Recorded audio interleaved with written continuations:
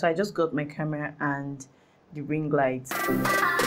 Hey guys, it's Isn't. Welcome to my channel. Today's video is not a tutorial, but we are going to be looking at the basics of making a tutorial video. So I'm basically going to be walking you through my filming setup. Now, I'm not the best at this. I do not even have professional equipment or anything of the sort, but I do have a few tips that could guide you, especially if you're just starting out as a YouTuber or you already make video content and you still have issues, maybe figuring out your lighting or your background situation or anything that's just, you know, something that beginners usually struggle with, right? Starting with my camera, which is the Canon EOS 1300D, which is also known as the Canon Rebel T6. And I'm going to tell you for free that this camera is actually not the best camera for anyone who's looking to start making videos or anything else. So I'm sure you're probably wondering, oh, then why do you use it, right?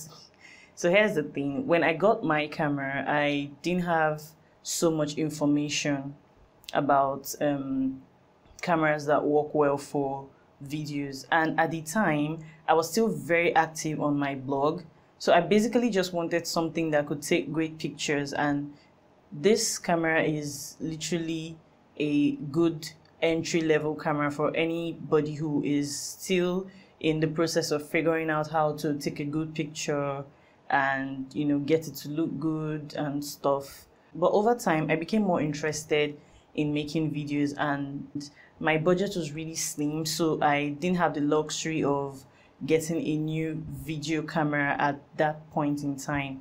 So I had to leverage what I had, and it was this camera. So I fell back on it, figured out ways to make it work for me. I mean, considering the fact that it has no autofocus, it has no microphone jack, it has been a struggle, like real struggle. But then again, this video is not a Canon camera review, so I'm just going to skip all of those details and get to why we're here today. So without wasting much of our time, let me just quickly show you how I interface this camera with my laptop and how I'm able to use my laptop as a monitor to basically see everything I do when I'm filming. So this software is called the Canon EOS Utility Software. It's available for virtually every Canon DSLR camera. So what it does for you is that it serves as your monitor, and it uses a USB connection to just link to your camera, and then you're able to view everything that you're doing. So I'm going to show you guys how that works. Immediately you turn your camera on, it pops up like this and shows these three prompts. So you're going to select remote shooting, and when you select remote shooting, you come over here and click live view shoot. So immediately you click live view shoot, you'd be able to see everything that your camera can see, just as it is over here now. The great thing about this software is that it basically lets you stay where you are and control your camera from any point at all. So let's say if I want to change my shutter speed, all I have to do is come over here and select which one I want, right? If I want to change my aperture, I come over here and make a selection. Same goes for ISO, for picture style, and anything else that I would want to change, right? The major problem this camera has is that it doesn't autofocus, so you have to always manually focus it.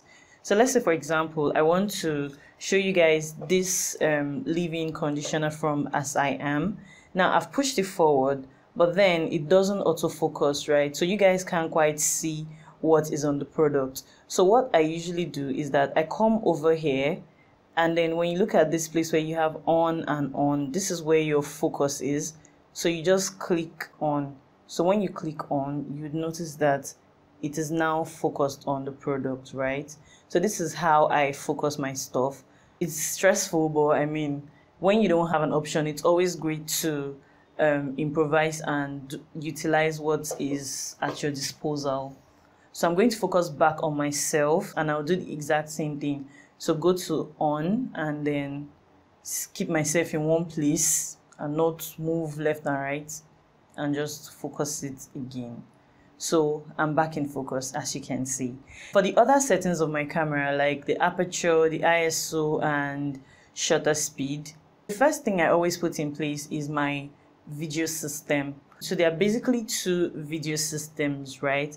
There's the NTSC and then there's the PAL. Because I live in Nigeria, which happens to be in the PAL region, I always select the PAL region. Now keep in mind that there are no hard and fast rules around this.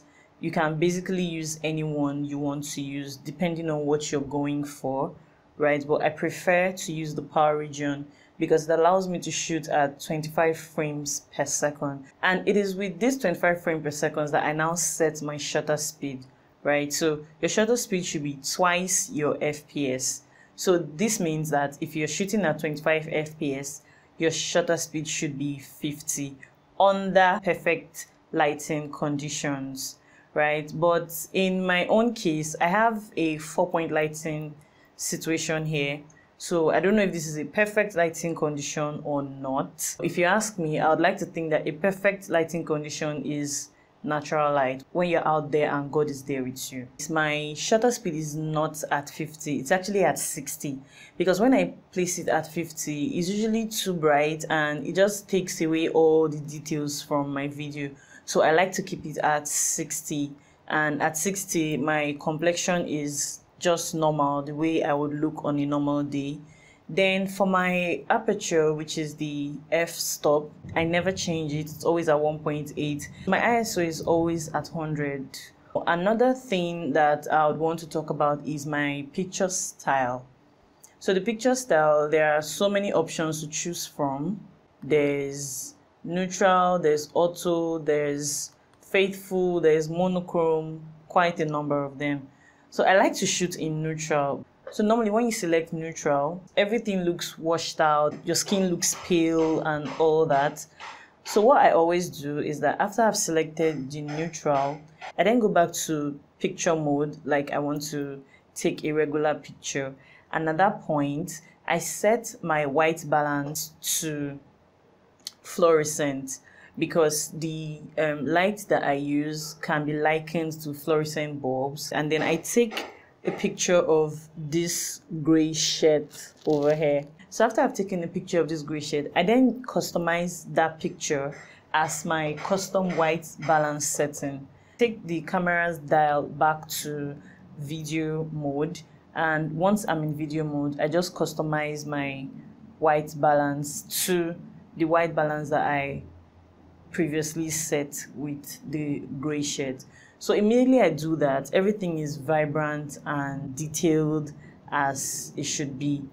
So yeah, that's about it with my camera. What else?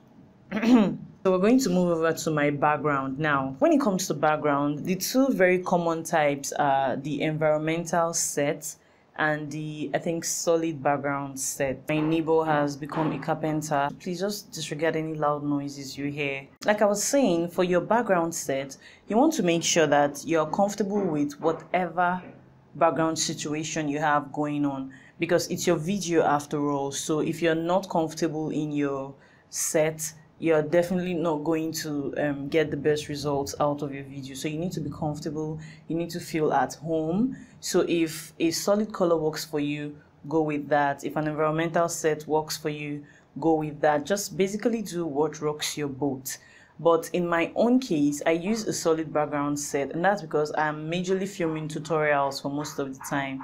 So I personally feel like when you're filming tutorials and you have a solid color background set, it's less distracting because it helps your viewers to focus on you instead of on the background. So this background that you see now is called the doll face satin type fabric. It's inexpensive. It measures about 2.5 yards. I'm going to show you, and that's equivalent to 90 inches on a meter rule or a tape rule, whichever one you choose to use. They both have the same calibration, I think. For the method of placement, I always use a thumb tack to attach it to the wall, and that's basically all I do. So I attach one end of it first, then I pull taut to the other end and just secure with the thumb tacks again. Now for my lighting, which I think is something a lot of people are really interested in. When I started, I watched a couple of YouTube videos about light positions and all of that. But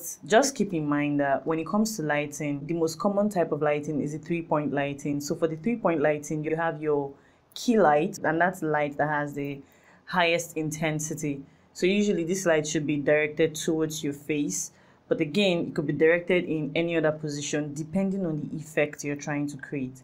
Now, in this case, my key light is my ring light, because my ring light happens to be the brightest light that I have here, and is directed towards my face, but not directly at my face.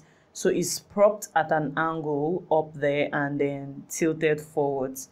And the reason I kept it like that is because normally when it's directly in front of me, guys, I wear glasses, so it always reflects on my glasses, and that can be distracting sometimes. So there's the key light, there's the fill light, and then there's the rim light. So the key light, I just explained that. My fill lights are these two soft boxes in front of me. So you can also refer to them as shadow boxes, just to understand the role that they play in your lighting setup. You could have one fill light, you could have two. Basically just work with your budget. And what these two lights do is that when they come on, whatever shadows that my key light must have created on the background while it's lighting my face, these two lights just cancels out any of those shadows. So one works for the left side and the other one works for the right side. Then the rim light, which is the light behind me, and that is my hair light. So this one lights the top of my hair and just helps to further separate me from the background, so it doesn't look like I'm disappearing into the background. So that's just what that light does. So if you don't have one, you can work without one until you're able to afford one. You don't need to have everything. You can actually work with just one light and tweak it such that it serves the purpose you want it to serve. So let's say you're a makeup artist. If it's a 1-point lighting system you want to make sure that it focuses on your face, so that, you know, when you make your videos, people know, oh, this is what it is about. And then if you make hair videos, do the same thing. Make sure that the focus is on where the focus should be. To make it easy for anyone who probably wants to set up their lights exactly the way mine is set up, I have the dimensions, so I'm just going to read it out. For the two soft boxes, they are at a height of 58 inches off the ground. So when you measure from the ground to base of the box, it's 58 inches for both lights. And then the distance between them is 44 inches. Then for the swivel where I'm seated to the soft box, diagonally measures 38 inches. I don't know if this makes sense, or I'm just speaking math language. Please, if there's anything you don't understand, please just ask me in the comments. Be cool. Or to encourage anyone out there who is just starting out or looking to start a YouTube channel, you honestly don't have to buy all of this at the same time. I'll be honest with you. When I started out, I just had my smartphone and natural light. I filmed with that, like regardless of how the quality was. I just wanted to make sure that I was doing something, even though it wasn't the quality I wanted, but I was doing it and I was working towards getting something better. So like I said earlier, when I got my camera, my budget was really slim and I didn't even have a job at the time. I didn't have money in my savings or anywhere. So I just got my camera and the ring light. So I was using just the ring light.